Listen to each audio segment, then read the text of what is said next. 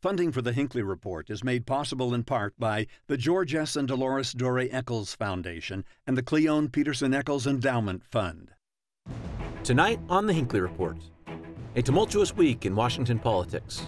What is the latest on the Kavanaugh hearings? How have Utah's leaders weighed in? And could this affect November's elections? In Utah, the Love and McAdams campaigns launched more attack ads. How are Utahns reacting to the negative campaign tactics? New developments in the debate over medical marijuana. How are opinions shifting?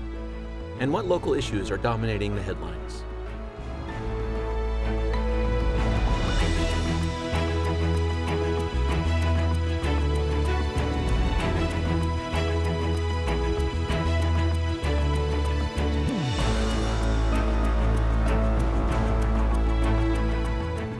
Good evening and welcome to the Hinckley Report. I'm Jason Perry, director of the Hinckley Institute of Politics. Covering the week, we have Heidi Hatch, anchor and reporter with KUTV, Ben Winslow, reporter with Fox 13, and Matt Canham, senior managing editor of the Salt Lake Tribune. So glad to have you all with us tonight. I want to jump into some really interesting things we've been having in politics, particularly just yesterday as the whole nation really tuned in to watch the hearing of two people testifying about sexual assault allegations. In particular, 4 women have accused Judge Kavanaugh of sexual impropriety. One in particular, Dr. Christine Blasey Ford, spent a lot of time yesterday talking about the incident that happened. I want to talk about the process itself and what happened in this hearing. Matt, let's start with you. Sure. How unprecedented is a hearing like this, and what happened? It's incredibly unprecedented. And what you had is a Supreme Court confirmation hearing, which this country has had many times over. It was done a couple weeks ago.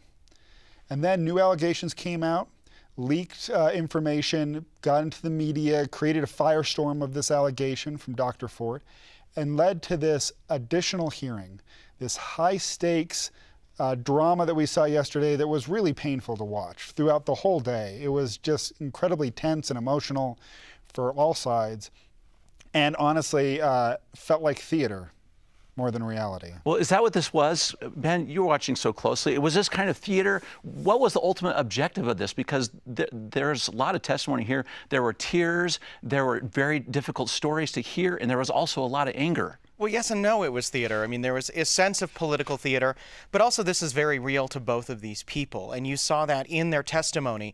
Dr. Ford's testimony, everybody couldn't turn away from it. And then you have Judge Kavanaugh, who came out, who was very, I don't know if you'd say impassioned, angry, all on full display. And you saw the polarization of politics and the polarization of America right now, all in that one room. And I think I mean theater more from the Senate perspective rather than the individuals who are at the core of this conversation. That this was a scripted day where the outcome was never really in doubt. That people didn't seem to take, they had preconceived notions. They believed the credibility of the person they wanted to believe from the start to the end, even though the testimony was obviously very raw. I think that was part of the problem when you were watching. It was so sad, so emotional, and I couldn't stand to go on social media because everyone wanted to be vindicated by what their side said. And I think, unfortunately, right now, we've weaponized women, especially women who come forward, and whether Democrats or Republicans wanted to admit it, Democrats held her in their pocket too long. They were probably excited when she called. It was a very sad situation, but they wanted to use her for their gain, and then Republicans on their end were using it to their extent where they didn't want an investigation. And I think watching this play out just shows you where our country's at. Was this rock bottom for us? Have we not hit it yet? But, I mean, C-SPAN is not usually fun to watch, but, I mean, days like yesterday, C-SPAN's great again. I mean, you couldn't turn away. Why do you think so many people were tuned into this one? Because they were, all across the country, totally in the state. People were watching this. I think here in Utah, people who otherwise would not have voted for Donald Trump voted for him because they felt so strongly about Supreme Court nominees. And so I think they're watching this because everyone has a stake in this. It's something that's for life. And I think in some aspects, while everyone wanted their side to say what they wanted, I think there was, I mean, a real intent by people wanting to know what happened. It's important. This is someone who's going to make decisions that last for a very long time in our country. So there was a lot at stake. And I think that there's something to be said for just the overall impact of what it speaks, like Heidi said, what it speaks to what's happening in our country right now. And all sides wanted to see how this plays out and the vindication, whether they felt vindicated or not. You're looking for this aha moment, and there were so many of those, and it was almost Law and Order Supreme Court edition. And this is going to be one of the most powerful lifetime appointments for decades to come, and so the stakes are so high. Yeah. And even the average voter can't really turn away from that. And at the core of it is this human drama. A woman who's not well known, who's just lived her life, who is thrust into such incredible pressure to tell something that was obviously very painful for her. Anyone could see themselves put in that role and how crushingly the pressure would be in that moment. She described herself as terrified, and I think any of us would have been terrified in that moment. And I think that you have not only the political ramifications, you have that cross with the political ramifications in the Me Too movement, what's happening nationwide socially, and we can all relate to someone who's put in that position. And I thought that she was a very compelling and credible witness. I thought she handled herself very well under that level of spotlight. Mm-hmm. Let's take this great analysis and put kind of this political perspective that you all talked about here, that this was at the heart of some of this as well. And I want to read a quote from our own Senator Mike Lee about this and see what you think. He said, "Today's hearing was heart-wrenching. Despite deliberate obstruction of that investigation by committee Democrats, we now have sworn statements from all those named by Dr. Ford at the alleged incident. None of them remembers the incident ever happening. I believe Dr. Ford was the victim of a crime.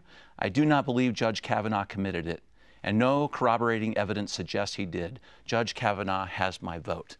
Heidi, let's talk about, there's a lot in that right there. Let's talk about this obstruction allegation, which was echoed by many Republicans in that hearing. Well, I think there is a lot to take from it, and I think Senator Lee wasn't the only Republican who said this, and I think a lot of people did walk away from this feeling like both witnesses, whether you're talking about Judge Kavanaugh or Dr. Ford, really believed what they were saying. And the question is, we may never know exactly what happened, but when they don't have proof, I think Republicans are up against a gun right now where they feel like they have to make a decision timing-wise. And I think when they're looking at the calendar here, maybe choices they would make differently at a different time of year are not happening. And so I think Senator Lee is trying to go with what he saw, and I think that Republicans felt like they could go forward and vote for Kavanaugh after they saw him talk about his life as a family man and what he's done throughout his career, which he kept going back to. The question goes back to all that drinking he did, and he seemed to do a lot of drinking as a teenager. Mm-hmm. Let's get to this timing aspect that you just mentioned as well. Matt, explain that for a minute. Why is the timing of this so important? Right, so we are getting near our election, and this midterm, the House and Senate are at stake. The Republicans, if you look at the forecast, Republicans right now are expected to lose the House. They have a better than not chance of keeping the Senate, but there's still probably a 1 in 3 chance that the Republicans can lose the Senate. So let's say that Judge Kavanaugh steps aside or Trump withdraws his nomination. Then there would be a new nominee comes up. Then they have to go through this whole process again of getting documents, doing interviews at the Senate, getting everything ready, do another hearing. Does that happen before the end of the year? And if not, no way. If you lose the Senate and you can't get another nominee through, as Ben and Heidi already talked about, this is the key vote on the Supreme Court. This is the swing vote. So if you're a Republican and you want control of the Supreme Court for decades, this is the time. And you'll look past things you might not look past if it was April or May, where you had enough time and say, look, whether this is, we don't know, we can't say definitively what happened 35 years ago, but we do not feel comfortable with this nominee, we're going to try someone else. If you say that now, it has bigger political ramifications. It does. Ben, talk about this aspect a little too, because a lot of the Democrats are remembering what happened to their own candidate, Merrick Garland, right? Is this exactly what happened to them that they are doing now in the minds of some? I don't know if you could say that all the way, but they're certainly in that viewpoint that the Supreme Court of the Senate had a chance to consider Merrick Garland, and in their mind actively obstructed, Senate Republicans did, to keep him from even being considered. So some view it as tit for tat. And I don't know if that's the case, but that is certainly how it's perceived. And like Matt said, there's also this, we have a midterm coming up. We need to get this done. I asked Orrin Hatch about Merrick Garland. You know, you're pushing Judge Kavanaugh very, very hard to get this confirmed. And he said, well, what about Merrick Garland? And he said, well, that was different. That was presidential year. It is the president's prerogative. It was coming up, you know, so he views it very differently as well. So, you know, whether it is or is not, I mean, that's certainly how it's perceived. And it speaks to also the tribalism that is taking place right now. Yeah, absolutely right. Heidi, where do we go from here? I mean, this is a brand new stage for us right here. We've not seen anything like this. Where do we go? Where do we go as a country, as people, as we look at our candidates, but also the politics just generally? I hope we all take a look at ourselves when you watch what happened there. And I hope we all take a step back and learn from this. I don't know if that will happen, but in our own personal lives, how we deal with other people, how we act from the day that we're teenagers on up, how we treat each other on social media, I don't think it's going to stop, but it just keeps getting nastier and nastier. And this is not a way I'd like to raise my kids in a world like this. Especially when you look at the Supreme Court, when you look at our founding fathers, they didn't want this to be political. And we used to be able to reach across the aisle. Even Senator Hatch years ago was good at working with Senator Kennedy, and all of that is gone. And I don't know what it's going to take if it is hitting that rock bottom where we can build ourselves back up, but we're not headed down a good road right now. And so I hope there's a good way forward. I just don't know where. If you look at Orrin Hatch, and just through his 42 years on the Senate, if you go back to the Clinton years, he voted for Ruth Bader Ginsburg. He voted for Stephen Breyer. If I recall, Ruth Bader Ginsburg had more than 90 votes. That's impossible in today's politics. Yeah. Now, in this unique circumstance, Judge Kavanaugh's final vote is right now slated for Tuesday. And it appears that if he gets confirmed, it will be with 50 or 51 votes. The lowest margin ever for a Supreme Court justice to be confirmed. That's where we are right now. If he gets confirmed. If he gets confirmed. That vote is on Tuesday, so we're watching that closely. We'll, of course, know very soon whether or not the nomination goes forward from this committee. Let's switch gears for just a moment. Our congressional district races are just so interesting. The 4th congressional district, Mia Love, Ben McAdams.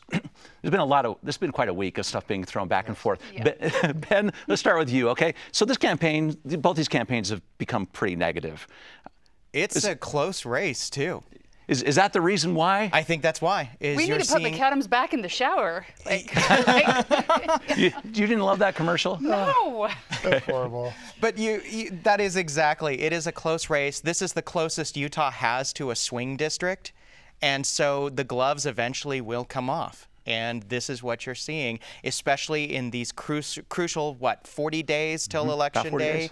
Ballots are getting mailed out next week. You're going to start seeing it's going to get worse. Heidi, this is such an interesting point that Ben brought up, too, because it used to be, before all, we had mail-in ballots, which are just coming out. Everyone's going to start seeing them in the next few days. We used to wait for a while, right? The negative ads came out a little closer to the end when people showed up in November. How is the kind of the mail-in voting really changing how quickly these negative things start? Yeah, they have to, because people can start voting soon. It'll be interesting to see if people hold off, but I think people kind of have their minds made up in this race. And the gross part is the money that's being spent is from their actual campaigns right now. I asked our station, and no PAC money's come in at this point. So it's going to get worse down the road. But even though this is a close race, I feel like when people vote locally in politics, there were people who were Republicans more likely to vote for McAdams, maybe on a local level because we are so saturated with one party here. But I feel like people tend to be more partisan when they vote their national politics. So I think people are largely going to have their mind made up and vote very soon. But there are a few people that are on the line. They're going to wait, and they're going to get some nasty ads between now and then. I mean, I hated the shower commercials, but I'm begging for those back now because it's just bad. Yeah. I think this is an interesting race in the sense that it's not about an issue, it's about reputations. Yeah. There's no issue at the core of this race that I can see. It's about which person do you feel best about. And they're fighting over a very small group of voters. And I think, as Ben said, there's one easy way to identify if a race is close. If the incumbent is doing negative ads. Yeah. If an incumbent is doing negative ads, they are afraid that they might lose, which is why we don't see it in Utah that often. And it's the only race we are seeing it. It's because it's playing defense. It's trying to make those undecided voters, that very narrow group, that will decide whether they're going to swing one party or the other to like the other candidate less than they like you. Yeah. Ben, does it work ultimately? Utah voters, it seems, recoil from negative ads. We tend to clutch our pearls and say, "Oh my, that's not good," and I don't know if they work all the time. You certainly, the candidate will always say, "Well, I'm not going negative. I'm just highlighting an issue that voters should be concerned about." We still sometimes view it as negative, and usually in past campaigns, regardless Democrat, Republican, regardless of the candidate, they've left it to the outside groups to do their dirty work. That's not happening, as Heidi said, here so far. But overall, I think whenever I talk to voters, they say they don't like negative ads, which surprises me that every now and then we'll still see negative ads. Well, go ahead, Heidi. I was going to say, people also tell us when we do surveys about news that they don't like news that bleeds. They don't want to hear about murders. They don't want to hear about the bad things. They only want to hear happy things, but that's the exact opposite too when you look at what they watch. People do want to see the bad things. So I do think as much as we don't like it and it's aggravating to hear on TV, those ads do plant seeds, and those seeds of doubt are what they're probably after in a race like this, because Mia Love didn't do some things people wanted to see in her district. She didn't go out there and have town halls. She didn't sit down with them in large groups, which people wanted, and now it's making up for lost time. Well, how effective is it to start to paint the brush like by who they might be like, right? So some of those commercials are like, Bill Clinton loves Ben McAdams. That was one of the commercials, right? Thanking him. That was for or the Kennedys. Does that stuff matter? Does that have an impact? Do people really say those associations work? These are high-dollar campaigns who get really expensive consultants to tell them what works. So those consultants at least believe that it works. And I think that we see it on both sides. Ben McAdams has an ad where he makes sure that Mia Love is with Donald Trump in that ad. And if you look at this race, the Republicans, and not just in this race, but Republicans nationwide are using Hillary Clinton and Bill Clinton as the boogeyman still, Nancy Pelosi to some effect. Donald Trump is unpopular in the 4th District, more than in any other part of our state. And that's part of the reason that Ben McAdams is running against Mia Love and not in another area of our state. He doesn't actually live in that district. He's running because this is the most obtainable win. And Mia Love, back to the negative ad thing, Mia Love's negative percentage of how people approve of her is higher than our other elected officials. And I would argue that part of that is because she's had more close races, she's been attacked more, and people kind of remember some of those things, those seeds that are planted. That's what Heidi talked about. Exactly it. There is an issue that's even prevalent in that particular race on medical marijuana. We need to talk about that because there's some developments this week. Ben, I know you've been following those too. So some meetings have been happening on the Hill. So many meetings. Tell us about those. You've been covering them. Lots of little meetings. Covering them is an interesting way of putting it, trying to find out what is happening in those meetings, because no one will go step in front of a camera to say this is what is going on. They all confirm, yes, we are talking. The speaker characterizes it as discussions that are taking place. But what it appears that is happening is everybody's trying to come up with some kind of a compromise bill, some kind of an omnibus medical marijuana bill that tries to make everyone happy. It's a bill that essentially, if Proposition 2 passes, does cleanup. If Proposition 2 fails, it makes good. And essentially, there would be some kind of a medical cannabis program. At least that's what it's sounding like on some level, with, of course, heavy regulations. This is, from what I understand, discussions have involved the Prop 2 people. It has involved the LDS Church. It has involved all of these different groups in a way of trying to find some kind of compromise. Of course, supporters of Proposition 2 say, well, where were you 5 years ago when we have been discussing this time and again in the legislature, which is why we have a ballot initiative now, is because the legislature failed to address this in any kind of meaningful way. But it appears that this ballot initiative has gotten everybody's attention. It is poised to pass still with polling, and so that's why we are where we are. So let's talk about the strategy here for a second, Heidi. So if everyone's coming together saying we are going to do something, as so well articulated by Ben, right? Is that going to kill this thing? Is that the intention of this? I think the LDS Church, or the Church of Jesus Christ of Latter-day Saints, otherwise known as the Mormons, or whatever we're calling this week, you have to say the full name.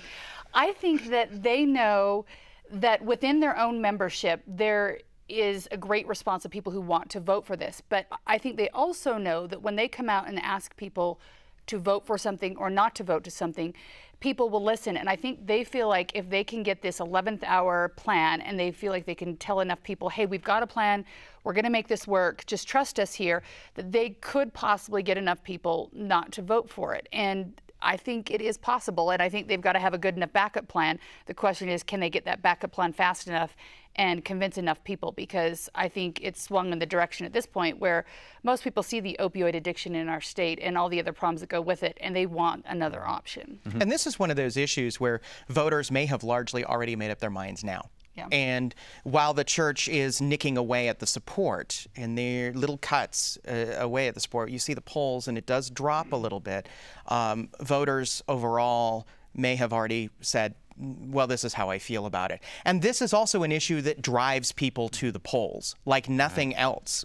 Pot drives polls. And so I think that you're going to see, and this could affect all these other races, 4th Congressional District, all of 2nd Congressional District, all of these ones where you may see a little bit of surprises because this is an issue where people who don't normally vote in elections will turn out for a single issue. Mm-hmm. Matt, last point on this. Let's take a hypothetical. The public believes that something is going to happen. Right. And so they show up and they vote against the proposition. All right. Tell us what happens after that, right? So if it does fail, are legislators going to feel compelled, do you believe, to institute a bunch of things that they find acceptable there, or are people just kind of begging for scraps after that? Well, see, and that's part of the argument, right? If you're a Prop 2 supporter right now, you're saying if you want to make sure there's a medical marijuana law, this is the only way to do it. Vote for this, and it will happen definitively. What the LDS Church leaders are trying to say is, we promise we will push for a special session before the end of the year if you defeat this. Now, I believe that they'll hold up their end of the bargain, at least publicly.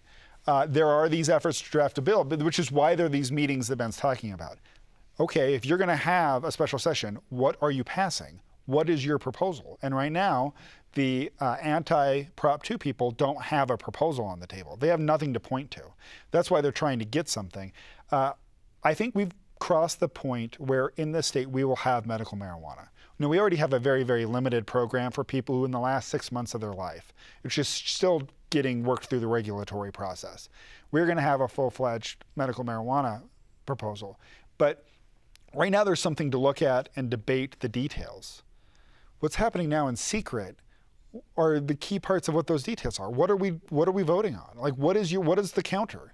Is people who have intractable pain going to be a part of it? Because if you look at medical marijuana across the country, lots of people take it because they have chronic pain, say back problems or something like that. Well, there are certain people who are concerned that that's easily abused. Is that going to be in this compromise bill? We don't know. And we might not know before people vote. Okay, we're going to have to leave it on that because I want to take a minute to talk about an amendment we'll be voting on in November that almost no one's really talking about, right? Oh, Amendment yes. C. Mm-hmm. Of course, Amendment C, which allows the legislature, because I want to get the words right because it was really important, allows the legislature to call themselves into special session to address, this is it, fiscal crisis, war, natural disaster, or emergency in the affairs of states. That's a pretty broad definition. Yeah. What is emergency in the affairs of state? What does it mean? What is a fiscal crisis? It could be anything that involves money. Heidi, they sound suspicious. It is very broad-based. I know at first it just sounds like, oh, you'll never need that. That's going, the zombies come eat our faces off or whatever. This is for like worst case scenario, but it's in there for a reason. We don't know the reason, and that's what makes us nervous and I guess should make us nervous. Well, let's speculate then. Matt, you saw this last legislative session, and Ben, I saw you up there the whole time too. All right. What is the reason for this? Why does the legislature said we think we should be able to call ourselves in the session? Because the governor won't do it, and we want him to do it, and so we're going to do it ourselves. You look at this year where we have multiple ballot measures, the legislature could have tried to short circuit them even more, one at a time, earlier if they could call themselves into special session, and the governor refused. And you could say that that's a fiscal issue. You could say it's some other, crisis of state affairs. You can use this very easily. We also have a very one-sided legislature. So while there's a high vote threshold, the Republicans can do that on their own. Mm-hmm. Let's just take an issue of the day. Let's say medical marijuana. I mean, they've been trying to negotiate with the governor, the legislature has, whether or not they call them to special session. Ben, does this open up the window for something like that? It could potentially. I mean, they've been trying to get the governor to call a special session. At least opponents of Proposition 2 did meet with the governor in hopes of trying to get something going. The governor refused because it appears he did not want the wrath of voters. So he said there will be no special session before November to deal with this particular issue. Constitutional Amendment C, hypothetically for a situation like this, could allow the legislature to call itself into special session if they have a plan, pass a bill. Now, their argument is also, look, the governor still has the veto power. So we're not necessarily taking power from the governor. He still can say, nope, don't like it, veto. It gives them more power, though. But it does give them something that they don't have right now. So Matt, so the governor's clearly opposed to this. Right. He said that he is. Just give us the politics of this for just a moment. With him being opposed, does his veto power really protect as an appropriate offset of what the legislature wants to have here? I mean, this is a constitutional amendment for a reason. We have a constitution where this separation of power was put in there. It makes sense that different bodies of government will fight for each other for power. But the politics of it, the individual voter, when they read those words, where do they go? We don't have a great handle on that. Will they look at this as getting rid of a check and balance? Will they look at this as allowing the people closer to individual voters to be empowered to make the decisions for them? I don't know. My hunch is that people will be cautious and this won't pass, but it's just a hunch. I could be totally wrong. Are you ever, though, really? A lot of people skip that on the ballot. Sometimes if they don't understand it or fully, I think they just no bubble in there. Yeah. All right, so we're going to have to end it with that one, but we need to talk more about that one as well. Thank you so much for your comments today. Very insightful. Thank you. Thank you. That's it for this edition of the Hinckley Report. For more on this week's news, visit us online at kued.org/Hinckley Report. Thank you and good night.